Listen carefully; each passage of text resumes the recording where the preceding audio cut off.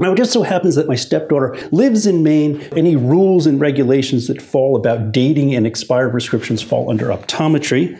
A person or entity may not dispense ophthalmic lenses to a patient without a valid prescription from a provider issued after an eye examination, except your over-the-counter readers are okay. And I said, hey, head on over to Amazon.com and order a couple of pairs of those glasses for me. There's the package with the main address on it. I said, hey, open up that package for me. Take a picture of what you got.